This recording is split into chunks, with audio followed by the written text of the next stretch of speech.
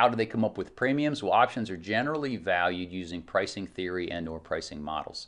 One of the more popular models used for option valuation is the Black-Scholes model. Now, some of the large firms that actually buy and sell options, they'll write options, they may have some proprietary models that were developed by some quantitative analysts. Here's what the inputs look like on a Black-Scholes model. As an example, one can evaluate an option's value at contract expiration. As previously stated, at expiration, the contract has no time value, and one would expect the option's value to be solely intrinsic. So if you have a model, and I've put a spreadsheet, Excel spreadsheet out in Angel under the lesson resources, it's an example of Black-Scholes model, and these will be the inputs. The asset price, that's the current market price. In this scenario, the current market price for crude oil was $50. The desired strike price, okay, for the option was $55. So in this particular case, this would be a call option. The time to expiration, in the spreadsheet, you enter in the number of days to expiration in the one cell, and it automatically calculates this fraction. The risk-free rate, you have to put it in interest rate, because the idea is you are paying the premium, okay, at the time that you execute the options contract.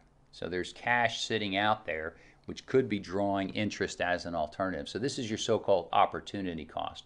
And then the volatility, you're going to get that from the marketplace, the daily implied volatility. D1 and D2, those are deltas. Do not worry about those. But you can see what it spits out are call values and put values.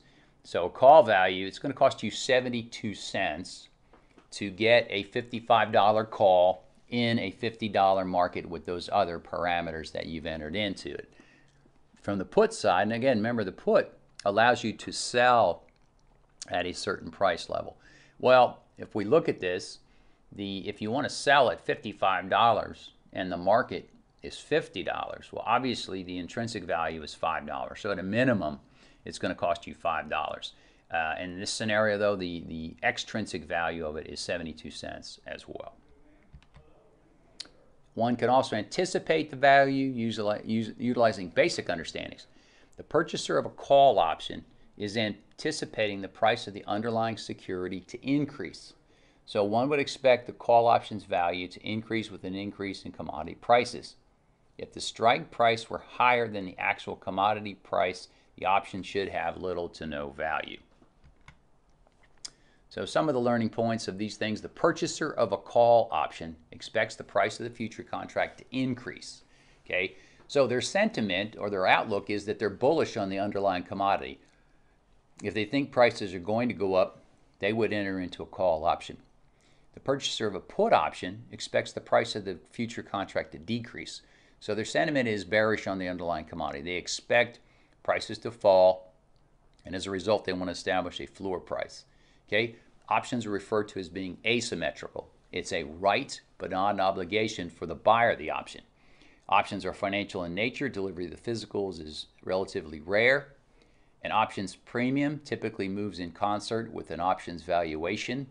That only makes sense because you're going to put a value on the option, and the premium should be the result of those calculations.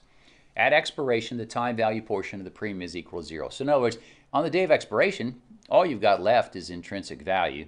What's the strike price on the options contract versus the asset or market value at the time? And then options trading is a zero-sum game. We talked about this with the underlying futures and forwards contracts. For every buyer, there's a seller, and vice versa. Same thing here. If you want to buy an option, there has to be a seller in the marketplace. Options rights and obligations. So let's break this down a little bit. In terms of call options, the actual buyer has the right to buy a futures contract at a predetermined price on or before a defined date. They expect prices to rise. They want to establish a ceiling price, a price at which they're guaranteed to purchase the underlying contracts. The seller, on the other side, they're granting that right to the buyer. Okay, so they have the obligation to sell futures at the predetermined price at the buyer's sole option. In other words, the seller of the option can't call up the buyer and say, hey, I would really like you to go ahead and exercise these. It is up to the buyer. In terms of a put option, this gives the buyer the right to sell futures contracts at a predetermined price on or before a defined date. Why? because their expectation is the prices will fall, and they want to establish a floor price, a guaranteed minimum price. The seller then grants the right to the buyer, so they've got the obligation to potentially have to buy futures at a predetermined price, which is the price stated in the contract, the strike price, at the buyer's sole expectation. The seller, in this case, they're expecting neutral or rising prices. So in other words, if they sell a put option, their hope is that the prices don't ever fall. If they stay the same, they're going to collect the premium and they won't have to pay anything out. But if prices rise, the same thing happens as well. They're not going to have to purchase contracts in a falling marketplace. Okay, again, here's just the determinative options prices themselves.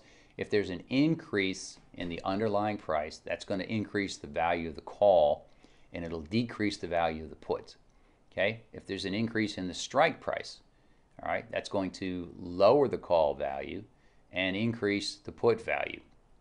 If volatility increases, okay, both the value of the call and the put are going to increase. I mean, as you can imagine, if there's volatility in the marketplace, then those models like the Black-Scholes and others are going to reflect that added volatility. So the risk or the exposure by the writers of the options is going to increase. Timed expiration, if the further the time out from the time you enter into the options contract until expiration, both the put value and the call value could also increase. And then interest rates. If there's an increase in the interest rate, both the call value and the put value are going to decline.